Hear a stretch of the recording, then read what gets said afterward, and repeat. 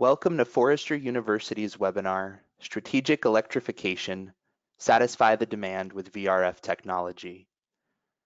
This webinar is free for you, thanks to our sponsor, Mitsubishi Electric Trane HVAC US LLC, and our presenters today are James DeBerry, Commercial Marketing Manager, and Sam Beeson, Manager, Efficiency and Utility Programs. I'll be introducing Mitsubishi Electric Trane HVAC US LLC, as well as James and Sam in just a moment. But as we wait for everyone to come online, I'll cover a few housekeeping items. My name is Ryan Graff, and I'm the Product Marketing Manager at Forrester University. I'll be your moderator today behind the scenes, taking your questions for James and Sam throughout the broadcast, so they may address them during our Q&A session at the end. Today's webinar is scheduled for approximately 1 hour with a 15 to 20 minute Q&A session to follow. Those of you who attend the full length will be able to download a certificate with your PDH CEU credits starting tomorrow. I'll explain the process on how to download your certificate at the end. If you've joined us as a group, please send your completed group sign-in form to learning@forrester.net after the webinar. You can download a copy from the handouts area of the GoToWebinar platform. Today's broadcast is interactive, and we encourage you to ask questions throughout. You may do so by entering your questions in the question box and clicking send. These will come to me during the presentation, and I'll pass them on to James and Sam to address during today's Q&A session. You may also check your audio here. If you do not have audio at any time, please note this in the chat or question boxes, and I will help you. There are a few best practices that we recommend for an enjoyable experience. First, we recommend jotting down this website, joinwebinar.com, and webinar ID 214-037-235, so that if we lose you, you can get back in quickly. Second, we recommend using a high-speed internet connection with all other windows and programs closed to avoid any audio or visual lag. And finally, we are live tweeting this webinar. You can join the conversation on Twitter by following us at @ForresterU and including hashtag Strategic Electrification in your tweets. We'll be following your comments and questions during the broadcast, as well as after. And with that, I'd like to introduce today's sponsor and speakers. Formed in 2018, Mitsubishi Electric Trane HVAC US LLC, METUS, is a leading provider of ductless and VRF systems in the United States and Latin America. A joint venture between Ingersoll Rand plc and Mitsubishi Electric US Inc., the company provides innovative products, systems, and solutions capable of cooling and heating any application from a home to a large commercial building. METUS is a leading marketer of comfort solutions and Variable Refrigerant Flow, VRF, cooling and heating technology. Systems sold by the joint venture include a wide variety of technologically advanced products designed to deliver superior efficiency, comfort, and control for every home or building type. The family of brands supported by METUS includes Mitsubishi Electric Cooling and Heating, Trane, Mitsubishi Electric and American Standard, and Mitsubishi Electric. More information is available at metahvac.com. James DeBerry, Commercial Marketing Manager. James develops and executes marketing plans for Mitsubishi Electric's commercial new product launches and existing product maintenance. With extensive corporate marketing experience, James most recently served as Senior Marketing Manager at AT&T Atlanta. He is a graduate of the University of Georgia with a degree in journalism. Sam Beeson, Manager of Efficiency and Utility Programs. With 40 years of experience working in the commercial refrigeration and HVAC industry, Sam has spent the last 7 years with Mitsubishi Electric, working to support their rapid growth through his efforts in their strategic accounts and utilities group. He is passionate about personal and business change that supports environmental stewardship. He attended Snow College and Weber State University. On that note, I'll go ahead and hand control over to James to begin today's presentation.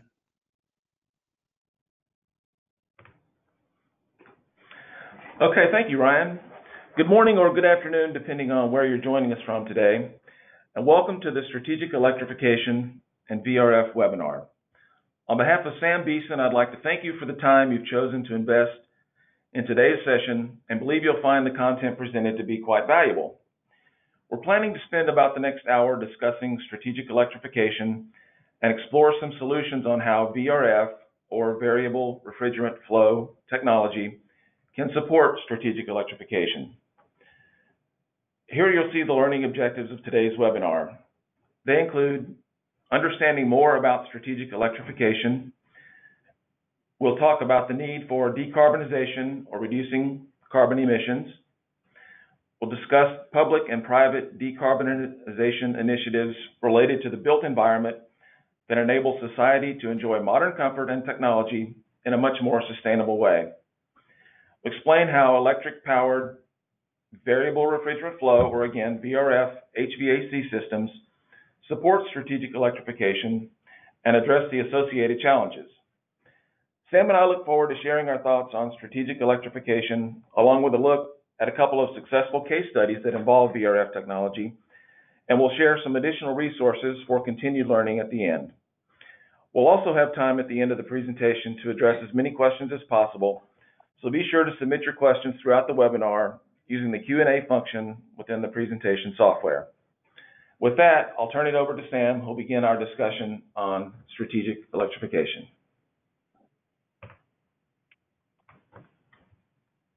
Well, thank you, James, and thanks, Ryan, while I'm getting my slides up here.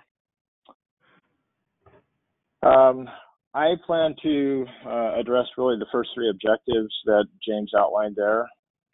When I think of defining what is strategic electrification, I kind of put it in three steps. The first is what I consider to be a top priority, and that's energy efficiency. And I think that needs to remain fundamental as we think about strategic electrification. Proof that Energy Star is actually working is that in the face of an ever-expanding market, utility supply is less today than it was a decade ago. Second, we've got to clean the grid, cleaning the grid through the use of clean renewable energy sources like solar, wind, and water to replace fossil fuel-based generation of coal and natural gas is really important. Third, converting thermal land use space and water heating from fossil fuel to high efficiency electric in both new construction and existing building stock, all while we're providing value to the end users.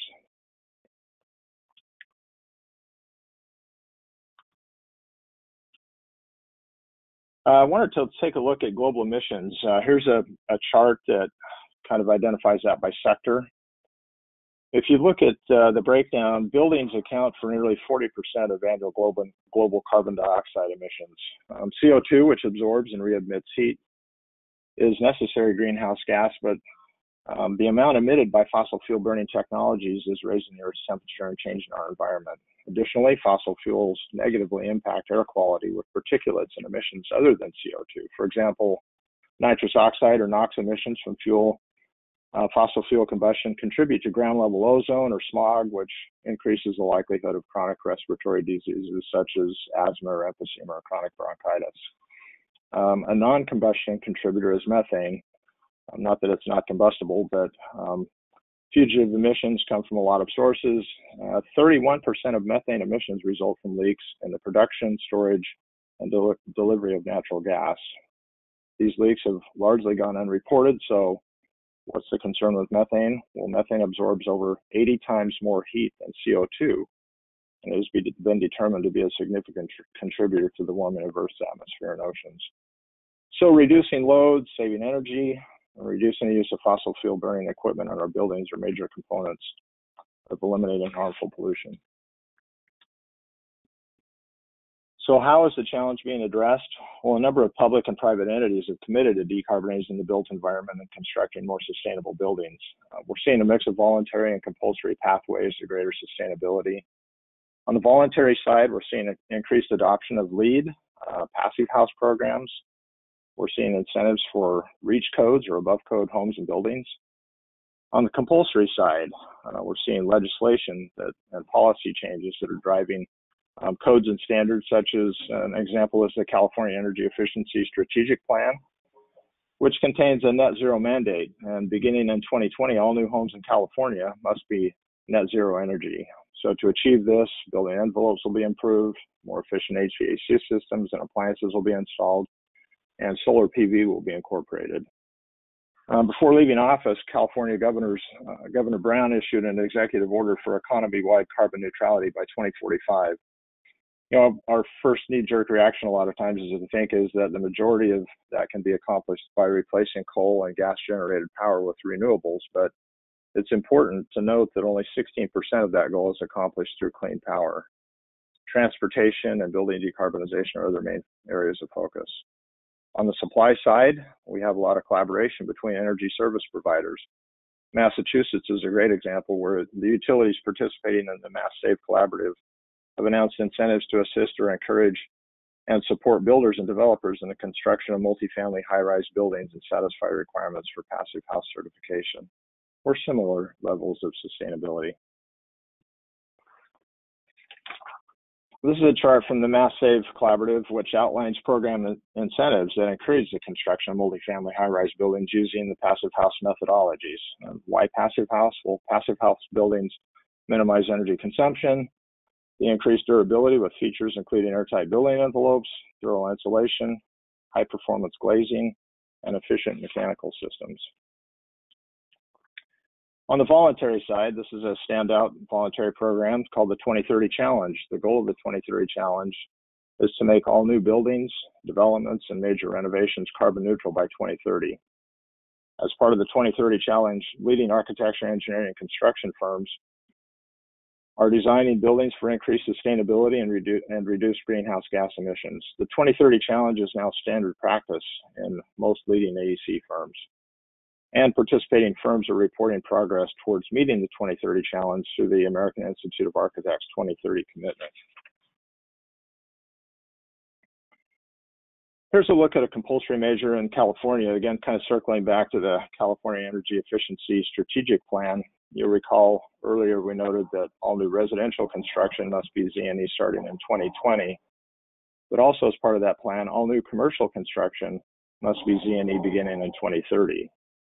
50% of the existing stock of commercial buildings will be retrofit to Z&E by 2030, and 50% of new major renovations of state buildings will be Z&E by 2025.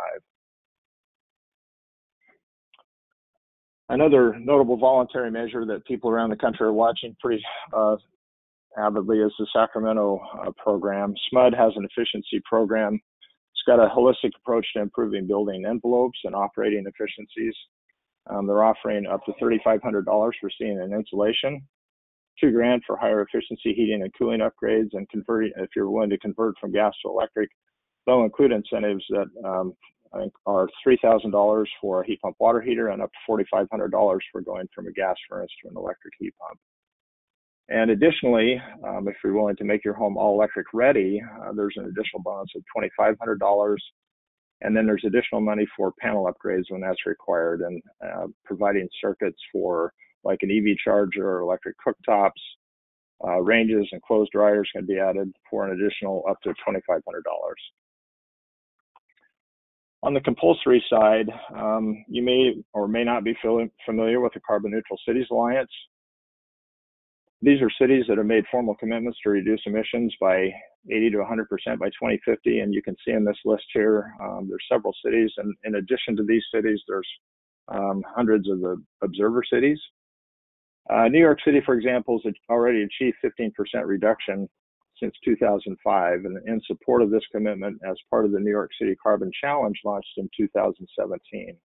Many of the city's largest universities, hospitals, hotels, commercial building owners, and residential property management firms have committed to reduce their greenhouse gas emissions by 30% over 10 years. Participants account for over 500 million square feet of real estate, which is more than 9% of New York City's building square footage. And early results have been pretty promising. 21 participants have already achieved 30% reductions in greenhouse gas emissions. And collectively, participants have cut their annual emissions by 580,000 metric tons of carbon, with a collective savings of about $190 million annually in energy costs. New York City has also passed a benchmarking law requiring properties larger than 25,000 square feet to report on annual energy and water use. Local Law 97 limits for the metric tons of CO2 produced per square foot according to 10 building categories. And you can see the building code occupancy groups and formulas for emissions intensity in the chart.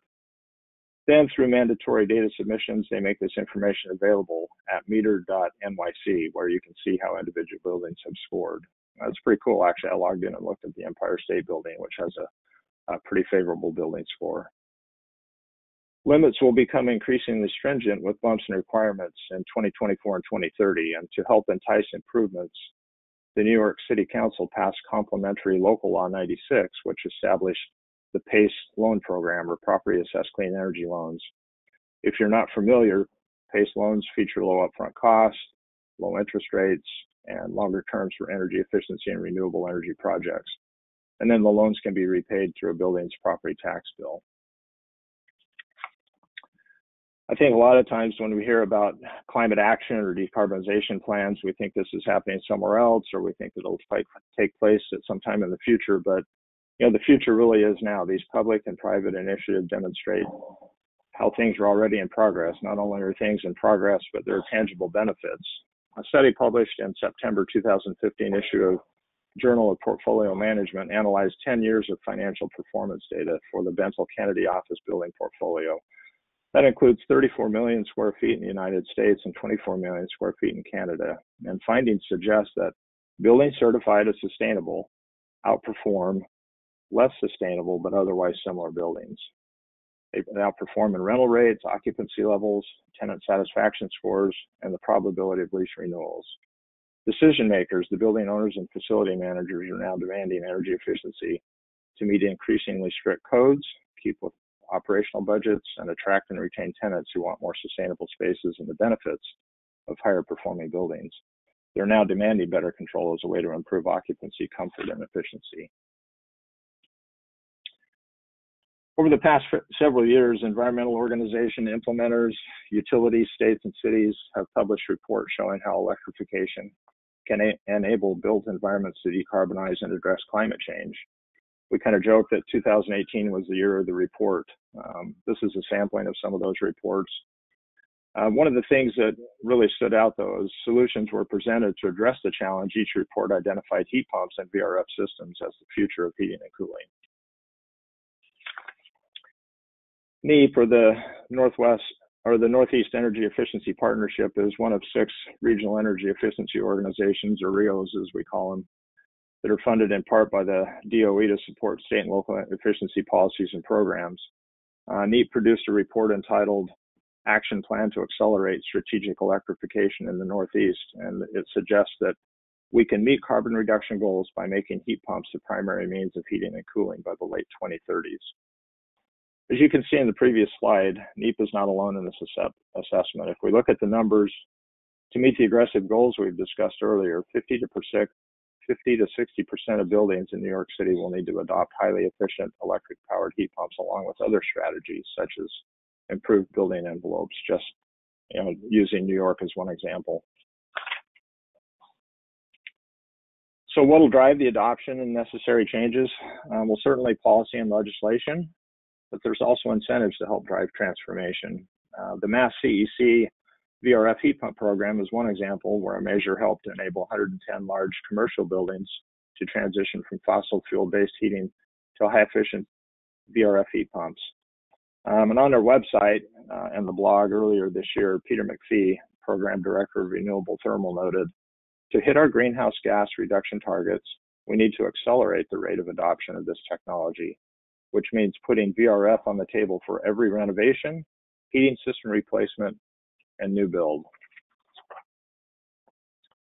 Now, I really like this slide from Synapse Energy Economics because it's a great visual of what results we can expect from cleaning the power grid with renewable energy, along with the broad adoption of electric vehicles for transportation and the use of advanced heat pumps for space and water heating. This is kind of that reward chart where you can see what the results will be. And you can kind of see the IPCC benchmarks in there for emissions of 45% below 2010 and 2030, and the greenhouse GHG emissions of 0 by 2050. The IPCC is the Intergovernmental Panel on Climate Change that was established by the UN to help provide policymakers with an objective science-based view of climate change and its likely impacts and potential courses of action. So on my last couple of slides, I wanted to touch on rebates and incentives. Utilities are mandated to reinvest ratepayer dollars into efficiency programs, and that will continue. As a matter of fact, traditional rebate programs for energy efficiency continue to grow. But one of the things that we're seeing is more downstream and midstream program offerings across the country. And the big change that is in development right now is that of electrification incentives that are focused on moving the market from fossil-based fuels for space and water heating to heat pumps and heat pump water heating. Matter of fact, I just received a proposal last week for an electrification program from a large IOU in California that they plan to have in place in early 2020. So incentive money is being offered by traditional utilities as well as CCAs, what they're called in California, community choice aggregators, regional energy networks, which is kind of a new term as well. Cities and counties are working on their own initiatives as they plan to implement measures to help achieve their climate objectives. And then I really like this slide as well too. It shows how energy efficiency spending by country and in North America will continue to increase. So at the same time as spending increases to generate renewable electricity, the demand side is seeing record spending. Energy efficiency spending in North America is predicted to continue to grow significantly over the next decade, and according to Navigant, to nearly $11 billion per year by 2028. Regarding ductless and VRF systems, we're seeing a double benefit in this. We're seeing an incredible amount of new heat pump programs that are being created, and we're also seeing an incredible amount of replacement programs. Huge portions of that $11 billion are being taken away from former fossil fuel programs and being reallocated to heat pumps. So now I'm going to hand it back off to James so that we can take a closer look at VRF systems and how they work and how this technology can help move strategic electrification forward.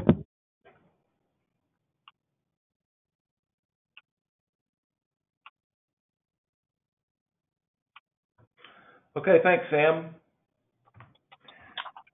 I would like to spend some time to talk to everybody today about VRF technology. I'm not sure how many folks on the call today are familiar with VRF technology. So at its most basic, let's start with what is VRF technology. Variable Refrigerant Flow technology was introduced into the United States over 15 years ago after many decades of prominence throughout the rest of the world. In fact, in some parts of the country, overseas, for example, it counts for over 80% of the HVAC market. So instead of moving conditioned air through ductwork to the space requiring conditioning, VRF delivers conditioned refrigerant directly to that space, eliminating the requirement for long runs of ductwork, instead by using small diameter piping. This eliminates the inefficiencies that come with moving conditioned air a long distance through ducts and provides a more energy efficient, quiet, and flexible way to condition a space. VRF systems are electric powered and don't require fossil fuel combustion. VRF systems can be applied in two configurations, air source and water source. Air source systems use air as the heat transfer medium, expelling rejected heat into the air outside of a building. Water source systems use water as the heat transfer medium, expelling rejected heat into a water source, typically located inside the building. Both configurations, air and water, maximize energy efficiency. Finally, due to the design flexibility of VRF, it can be applied to a variety of building types and applications. Now let's talk about the differences between a heat pump and a heat recovery system. At its most basic, a VRF system consists of an outdoor unit, which you see on the left here, and a network of indoor units connected by refrigerant lines and governed by controls and sensors. And you'll see an example of those indoor units on the right side. Outdoor units may be used on their own as a single module, like you see here, or twinned or combined together to increase capacity to achieve the building's conditioning requirements. The indoor units are available in multiple styles, which increases the application flexibility of the technology. These could be ceiling mounted, like you see on the top on this slide, or floor or wall mounted, like you see below. Indoor units can either be ductless, which means the requirement for ductwork is eliminated, or ducted, which incorporates short-run ductwork from the unit into the space requiring conditioning. You can connect up to 50 indoor units per outdoor unit. I would say that's probably not the typical scenario, but each large outdoor unit does have the capability to connect up to 50 indoor units. With heat pumps, indoor units are either in all cooling mode or all heating mode. So this example that you see here shows all the units in cooling mode. Here we show the units in all heating mode because, again, you can only heat or cool at one time, not both. A good use of a heat pump might be in situations where you don't have varying thermal needs. One example might be an auditorium. You don't really need to simultaneously heat and cool this single space, so you would opt to either heat or cool the area. For example, if it's warm outside and the auditorium is full, you might need to cool the entire area. If it's cold outside and only a few people are in the room, you'd need to heat the entire area.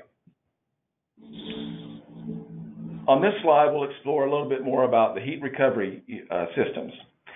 With a heat recovery system, it does allow you to simultaneously heat and cool different zones within a building. So here you can see the outdoor unit, again on the left, connected to a variety of indoor units. But you can also see the depiction of the blue and red lines that some areas are in heating mode and some are utilizing cooling. So how does this work? This is accomplished with the use of the branch circuit or BC controller, which you can see there just to the left of center. One way to look at the BC controller is like a quarterback or decision maker. It uses a liquid gas separator, and the BC controller separates the refrigerant so that some areas are cooled and some are heated. So each area or zone has its own indoor unit that provides heating and cooling. And an example of this might be a building with a lot of exposed glass. For example, when the sun comes up in the morning and it hits one side of the building, that heat generated by the sun against the glass might require some zones on that side of the building getting the sun to be cooled, but on the other side of the building that might still be in shade, it might be necessary to heat those areas. Traditionally, conventional heat pumps didn't perform that well in colder climates, but modern VRF systems are capable of providing consistent comfort even in extreme climates. Systems perform in conditions from minus 31 degrees Fahrenheit up to 115 degrees. We just recently introduced a new product using hyperheating technology, which is an enhanced compressor system that does deliver heat even with outdoor temperatures get as low as minus 31. VRF systems make strategic electrification achievable in cold climates. For example, in areas like the Northeast or Mid-Atlantic, where a large percentage of heating is provided by natural gas, propane, or heating oil, VRF systems provide opportunities to save money and reduce CO2 emissions. Let's talk a little bit more about how VRF systems work. Conventional systems use a fixed speed compressor which cycles the unit on and off whenever the room dips below the desired temperatures. That's depicted by the black dotted line here. This type of system relies on an all or nothing philosophy with the compressor running at either 0 or 100%. This can lead to unpleasant temperature swings as the system strains to maintain a constant temperature. Inverter compressors, on the other hand, are always running in the background, adjusting the compressor and modulating the speed in real time. That's represented by the green line here you see on the slide. By ramping up power to the compressor when needed, an inverter provides a more accurate, on-demand approach to temperature control. If your room temperature is already a comfortable 72 degrees, for example, the inverter might slow the compressor's engine to a crawl. If your room is really warm, say 85 degrees, the inverter will push the compressor into high gear, reducing that temperature more quickly. This is another source of energy savings, as this eliminates the energy-intensive start-stop cycle of conventional HVAC systems. Efficient use of electricity makes VRF an ideal mechanical system for applications that use solar, wind, or hydroelectric as a power source. Optimal use of renewable energy sources requires high efficiency, in part due to the current limitation of technologies related to collection and storage of energy. With minimal electric waste, the precision of VRF systems promotes a more sustainable built environment that still retains style and comfort. With regards to sustainability and building certifications, the application of VRF within a commercial building can assist an owner in obtaining LEED certification. VRF is a core contributor to the indoor air quality categories, specifically in the energy and atmosphere and indoor environment sections. Sustainability is great for the environment in the long term, but more immediately, it reduces the operating expenses. You will use less energy and spend less money while keeping your occupants comfortable. Now here you see the rating system of the U.S. Green Building Council. As mentioned earlier, VRF is a key contributor in the energy, atmosphere, and indoor environment categories. Installing an efficient VRF system in this scenario gets you 28 out of the 40 points, or basically 70% of the way on getting certified. Sustainability is essential to strategic electrification, but reducing costs for customers and society is also an important component. Burning fossil fuels releases particulates and gas emissions other than carbon dioxide, such as nitrogen oxide. These byproducts reduce air quality and contribute to ground level ozone. Air pollution can make people more susceptible to chronic respiratory diseases such as asthma and bronchitis. HVAC systems account for up to 40% of a building's energy costs, according to the U.S. Energy Information Administration. VRF systems have a smaller footprint than conventional HVAC systems. The systems are more compact and quieter and lighter in weight, requiring less rooftop structural support. This opens up the opportunity for the roof to be repurposed to add additional amenities like a rooftop garden, restaurant, or other available amenities. There are also cost savings associated with lower maintenance costs. VRF systems require limited maintenance, like cleaning the coils and washing or changing the filters. Another way VRF systems can help reduce costs is with controls and sensors. VRF controls can integrate with a building management system. Facility managers can control components of a VRF system from a computer or smart device. Controls allow for efficient management, reporting, and tighter control of usage and utility costs. Some indoor units incorporate sensors that allow VRF systems to change conditioning and airflow based on the number and location of occupants.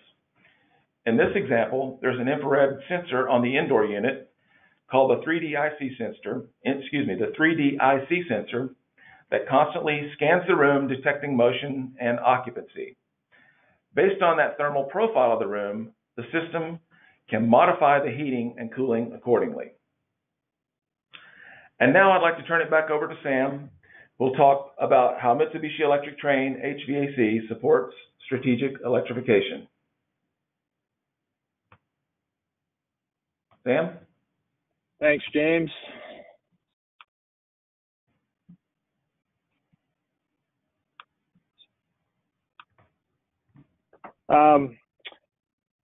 Mitsubishi is, if I could tackle something first, it would be our products.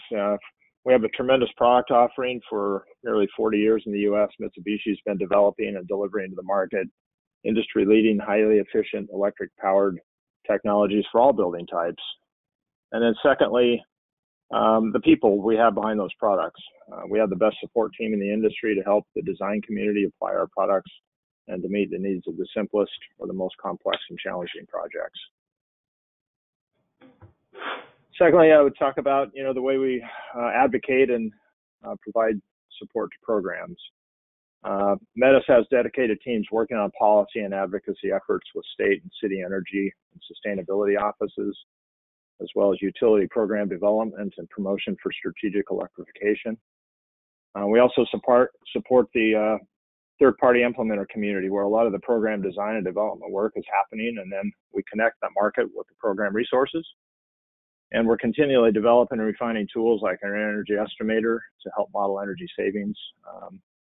And we provide expertise to support research, lab studies, field studies, work with the utilities, governmental organizations, and NGOs across the country. I was just at PG&E's lab yesterday, where we're going to be having some of our equipment tested that will fit well into the strategic plan in California for their electrification efforts. And then finally, just education. Education is, again, fundamental to we can have a high quality product, but if it's not installed properly, then we don't obtain the efficiencies desired. So education for HVAC installers is key to the success of this effort. We've had a long-standing commitment to education, our supply chain. We have 8 METUS training centers across the country, including one at our headquarters in Suwanee, Georgia, and there are also dozens of factory authorized training centers at the distributor locations throughout the U.S.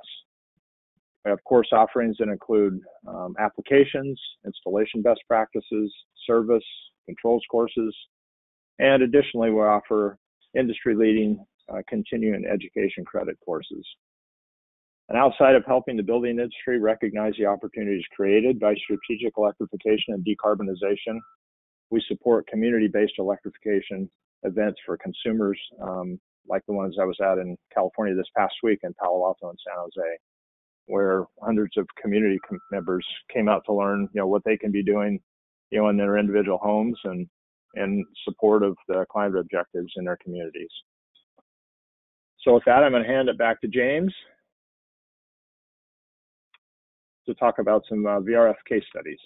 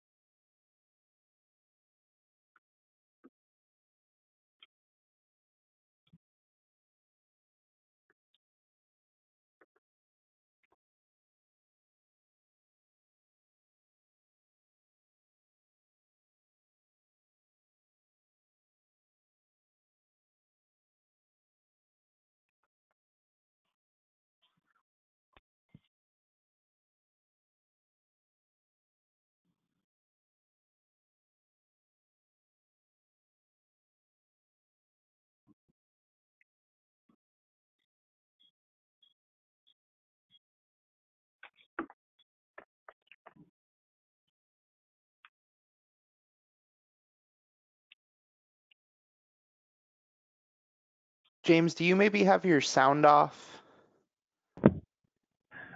I apologize. Thank you, Sam. Sorry about that. We'll now turn our attention to a couple of successful applications where VRF technology has been used to help promote strategic electrification.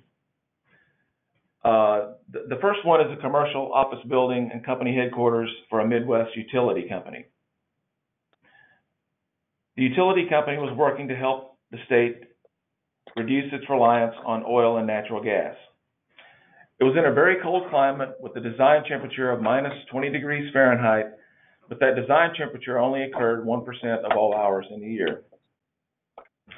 The building was a retrofit intended to promote strategic electrification and demonstrate the efficiency of VRF systems. The challenge was solved with a heat recovery system equipped with hyperheating technology and auxiliary heat. The utility company now is an example of a highly efficient, sustainable heating and cooling building in the state.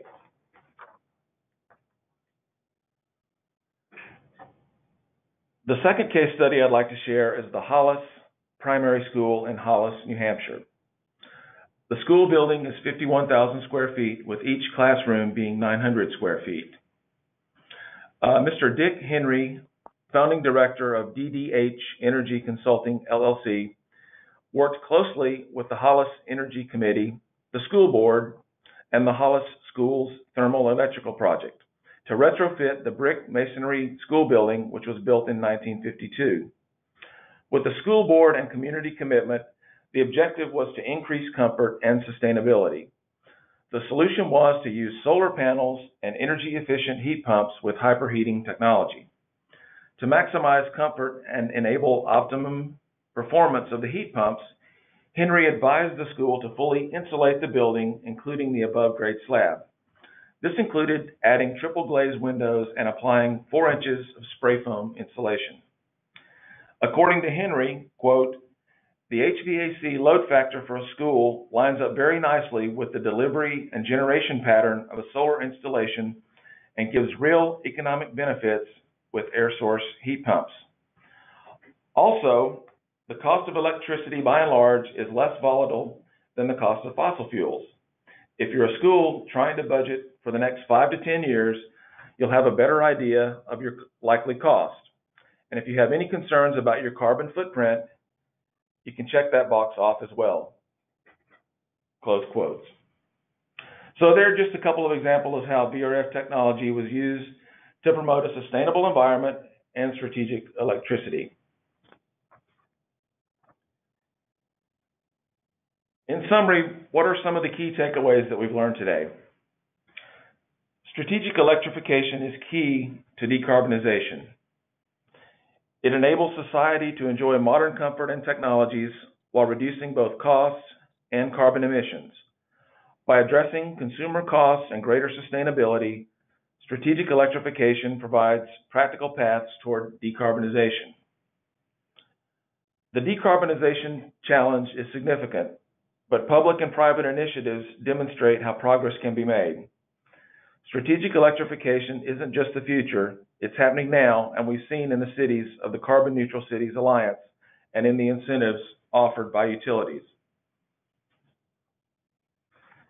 As we've discussed, the adoption of electric-powered heat pumps and VRF systems facilitates electrification in buildings. Electric-powered VRF technology addresses strategic electrification's challenges and supports requirements, including energy efficiency and cost reductions. And lastly, modern heat pumps and VRF systems can provide heating and cooling in all climates. This includes providing heating even in the colder regions. That concludes the prepared portion of today's webinar. Sam and I enjoyed discussing strategic electrification, along with an overview of VRF technology and a couple of successful examples of how VRF can help satisfy the demand for strategic electrification. We hope you found the information to be valuable, and we look forward to answering your questions in just a few minutes. But first, I'd like to highlight just a few resources, among many others, available for your use after this presentation concludes. You can see those on the screen. One of those resources is our company website. It's META-HVAC, META-HVAC.com. You'll also see a link here to our quarterly engineer, architect, and facility manager newsletters. In addition, we've also included a link to our case study library where you can explore how VRF is applied in a variety of different applications. And lastly, a link to locate a qualified HVAC contractor or VRF distributor. On behalf of Sam, thank you again for your time and attention today. And with that, I'll turn the presentation back over to our moderator, Ryan, to begin our Q&A. Ryan? Well, thank you, James and Sam, for a dynamic presentation today, folks. Let me just get my slides up here real fast, and I have just a few housekeeping items to go over before we begin today's Q&A session. First, your feedback is important to us, so please take a moment to complete the short survey that will pop up after the broadcast is complete. Second, prior to the webinar, we emailed out a link to the PDF of today's presentation. If you did not receive it, you can download a copy from the handouts area of the GoToWebinar platform. And third, we're recording this broadcast in full, so if you've missed any part of it or would like to view it again, you may do so via the link that we will email out tomorrow. As a reminder, if you're watching as a group, please download the group sign-in form, also available in the handouts area, complete it, and send it to learning@forrester.net. And finally, we usually receive a lot of follow-up questions on certificates, so if everyone will please take careful note on this. Those of you who have attended the full length of today's webinar will in fact be able to download a certificate with your PDH CEU credits starting tomorrow at noon Pacific time. We do not email everyone their certificate, so obtaining it requires just a few steps on your part. Tomorrow afternoon, simply visit our website, that's forresteruniversity.net, log in your account. This will take you directly to the courses and training tab, and from there you can find today's webinar in the listing and select print certificate. As always, please don't hesitate to send us an email or give us a call if you have any trouble accessing your account or certificate. With that, let's go ahead and open it on up for questions. I will turn things over to Andy Salage, who will be assisting me with today's Q&A session by reading the questions for James and Sam. Andy, whenever you're ready, you have the floor, sir. All right, thank you, Ryan. And thank you, James. Thank you, Sam. We'll get right into it.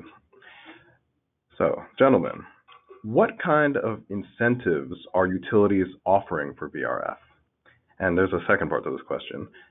This person is wondering how those incentives would impact the price of VRF systems compared to alternatives. I can tackle the first part of that one, and maybe James can help with the second part. There's a variety of incentives across the country. Usually we have programs that are prescriptive, that are based on a per ton type of calculation. Those prescriptive incentives, California's got some with their municipal or public utilities that are pretty generous. 8 or 9 years ago, they started out at about $1,500 or $1,600 a ton, and over time they've kind of ramped down a little bit, but they're still, I think, in the $800 a ton range. And that varies across the country. The Northeast has got a lot of incentives as well, but nearly everywhere you go, there's an opportunity to do some type of a custom incentive. Most utilities will offer that. And then as we move into electrification, we're just starting to see the development of those electrification incentives start to shape up now. Yeah, and I think if you look at incentives as, covering the first part or the initial cost of installing a VRF system, I mean, I think you can certainly look at it over those costs weighing in and recouping some of those initial costs. And then the way to look at a VRF system really is to look at it over the extent of its lifetime. I mean, there have been studies done that will show, based on maintenance costs, efficiency costs, that over the years, based on whatever system you want to put it up against, for example, PTACs, which like you see in hotels, which are packaged terminal air conditioners. And there have been studies done that'll show that you can realize annual savings in the tens of thousands of dollars that you can basically multiply year over year over year. So I think those incentives costs, coupled with the fact that you have these additional costs or lifetime savings, really add up with a VRF system. All right, great. All right, this next question isn't really VRF specific, but it does concern the movement towards strategic electrification. So let me just ask it. So during the presentation, you mentioned NEEP and their electrification plan in the Northeast. So this person must be in some other area, because they're asking what organizations are doing similar work in other regions. Yeah, that's a good question. So NEEP, again, it's one of the what we call REOs, or Regional Energy Efficiency Offices, organizations. In the Northwest, where I live, we have NEA, the Northwest Energy Efficiency Alliance, SWEEP in the Southwest, MEA in the Midwest. So they're regionally based, but outside of that, and we've got groups like the Carbon Neutral Cities Alliance. I've been working with the Building Decarbonization Coalition for the last couple of years in California. They're the group that's actually putting together the plan or the pathway of how do we accomplish the goals that the state legislatures passed to hit our climate objectives. And then there's various city and state organizations that are working on strategic electrification as well, and coming up with incentive plans and programs. I had mentioned I was in Palo Alto and San Jose last week for electrification events, and then they're part of a bigger organization called BayREN, or the Bay Area Renewable Energy Network. And these are organizations that are really coming together on a regional scale to offer and put together energy efficiency programs and provide services and resources to help communities that maybe don't have staff to build up that. So I hope that's helpful and maybe answers the question. Okay, great. So we have a few questions related to the size of VRF systems. So here's a kind of a basic one. What is the physical size of a VRF outdoor unit?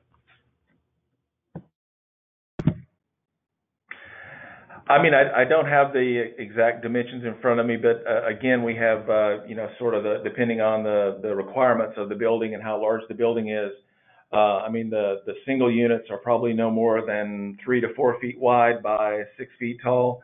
And obviously, if you get into larger buildings where you have to combine multiple outdoor units, I mean, that's obviously going to multiply and take up more space. But in terms of just a single small outdoor VRF unit, it's, like I said, essentially 4 feet by 6 feet, and probably the same, about 3 feet deep, I would say.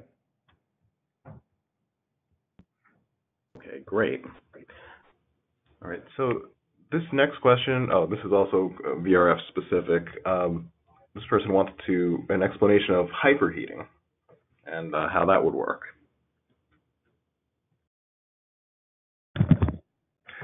Yeah, hyperheating is one component of our systems. We have several systems. We call it a tiered product lineup. We have a standard efficiency, a high efficiency, and a hyperheating, or H2I model. And essentially, it's just an enhanced compressor. It's a terminology or a way that the compressor actually injects hyperheat or heating into the system to inject refrigerant more rapidly into the system to disseminate that more quickly throughout the entire system. And you can find out more about that on the Mitsubishi website. Yeah, it's become kind of a big deal in the residential side of things too. NEEP has published what's called the cold climate heat pump spec, and a lot of the incentive programs, at least on the residential side, are tying their incentives in areas where cold climate heat pumps are needed. They're tying incentives to that so that somebody doesn't put in a standard heat pump that's not necessarily going to operate at cold climate temperatures or colder ambient temperatures. So the hyperheating units on the residential side have become a pretty big deal because a lot of times you don't have an engineer involved. It's just a contractor recommendation. So it's one of the ways that the utility has been able to ensure that the equipment will operate, keep their customers happy, and provide the savings that they anticipate. Yeah, and as I mentioned earlier, I mean, we have some of those systems that operate down to minus 31 degrees. Okay, great.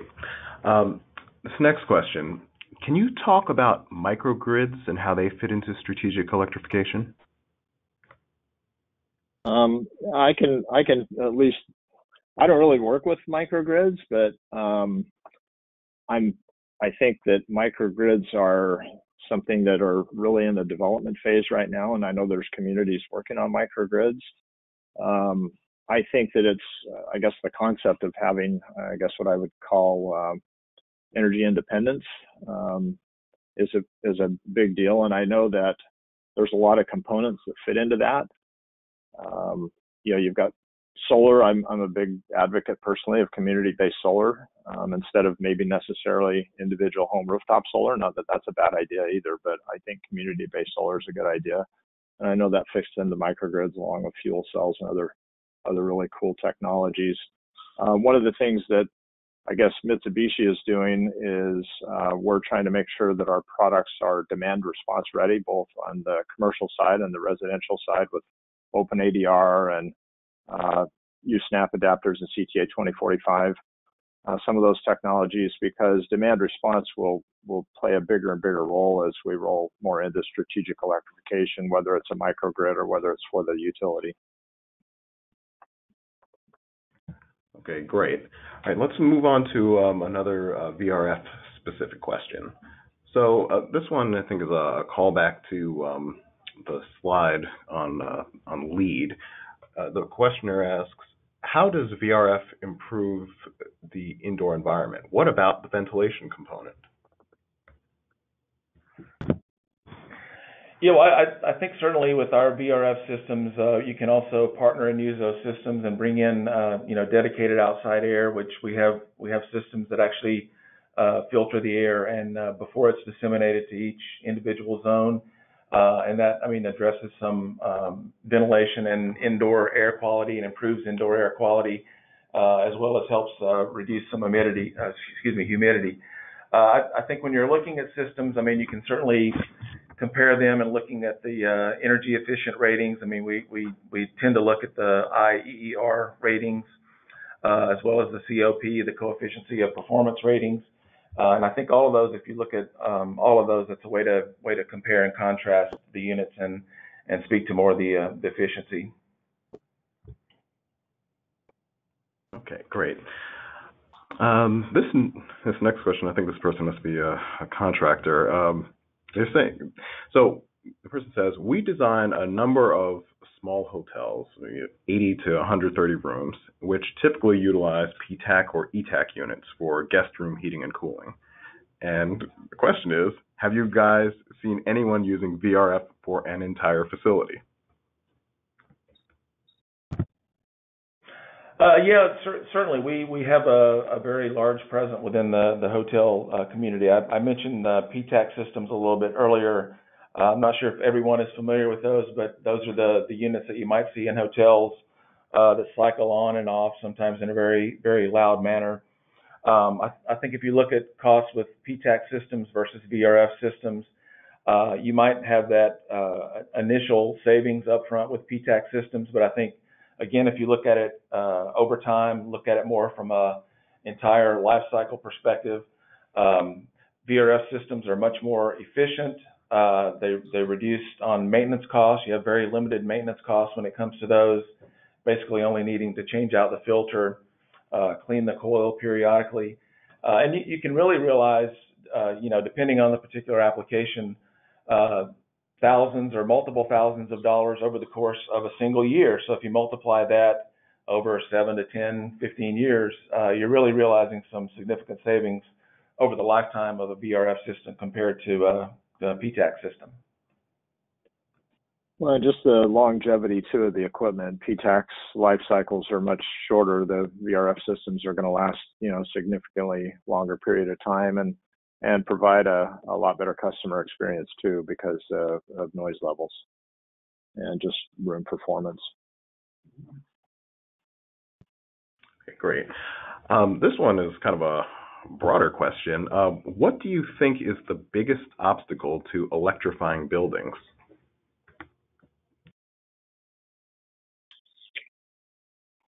I think, there's just working in the last couple of years with the building decarb group in California. That's one of the things that we've been being discussed. A lot of it is because we think of, when we think of decarbonization, the main focus is obviously our space and water heating.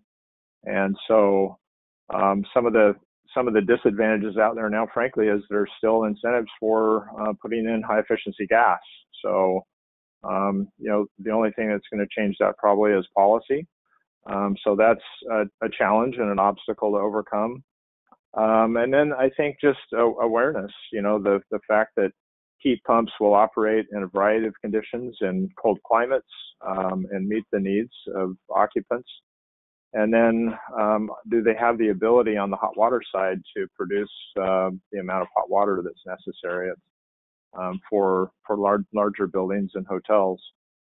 One of the things that we've seen is we don't have a lot in the U.S., but one of the products that we're bringing in to be tested is a CO2 commercial heat pump water heater, more for like a district level or multifamily housing or bigger office buildings. So some of those things will help overcome some of the maybe some of the barriers to whether people feel like the technology is there and present and able to accommodate the demand in those types of buildings. Yeah, I mean, one thing Sam mentioned was policy too. I mean, one of the, I'm not sure necessarily obstacles for electrification, but you have, more and more cities, particularly California and New York, I think, that are, limiting the expansion of natural gas, for example. So in some respects, you're forced to look at other opportunities to promote electricity in those scenarios. Another big challenge that we're seeing, maybe not as much on the commercial side yet, but on the residential side, as electrification rolls out, there's just there's a real workforce development challenge that we've got to address. I mean, contractors today are already busy; their staffs are fully engaged, and frankly, the industry just lacks skilled labor and talent to be able to do all the work that's going to be coming up in the electrification side of things on the space and water heating. Okay, great. Okay, I think we have time for one more question. So we're going to end on a kind of a more general question with regard to VRF. So this person asks, it sounds like the main advantage of VRF is the ability to move heat within the building rather than absorbing heat from or rejecting to the atmosphere. So the outdoor heat pump is only tasked to provide the net heating or cooling. Is this correct? If so, how frequently can the heat pump change between heating and cooling?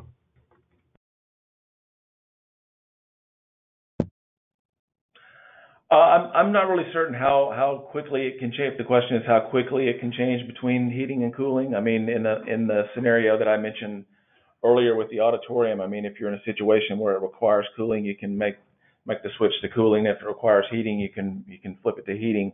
Whereas I think with a heat recovery system, it's much more convenient and easy.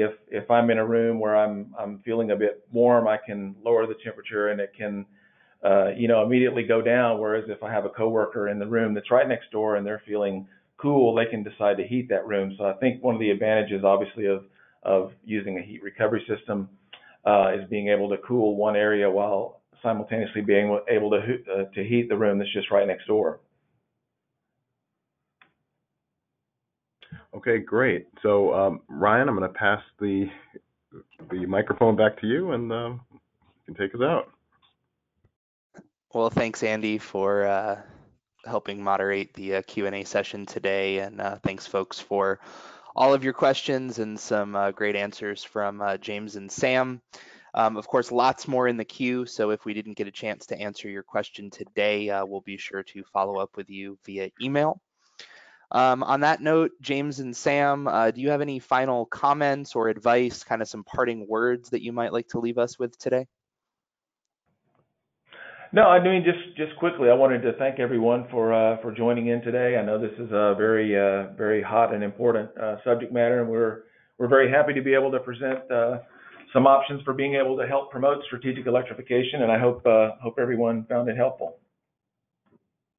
Yeah, likewise, just express appreciation for the interest in the technology and in strategic electrification and kind of what's coming up, and anything we can do to help support or answer questions or provide any oversight or insight on things, feel free to give us a call. Excellent. Well, thank you, James, Sam, and the entire METUS staff for today's webinar, and thank you to everyone in the audience for your attendance today. Real quickly, before we let you guys get on out of here, we wanted to make you aware of today's featured product, our Energy Course subscription, which is great for stocking up on CE credits while expanding your industry knowledge, as it enables you to earn up to 14 PDH, that's 1.4 CEU for a fraction of the price, by giving you instant and exclusive access for an entire year to leading energy experts like James and Sam as they explore the field's most pertinent and pressing topics, such as energy master planning, combined heat and power, solar microgrids, human-centric lighting, creating sustainability plans, and smart buildings. To register for this bundle, as well as to check out our full catalog of more than 300 live and on-demand products, including course subscriptions in additional topic areas, 2-for-1 specials, series, books and reports, and much more, please visit us at our official online home. That's forestryuniversity.net. And until next time, thank you and have a great rest of your day.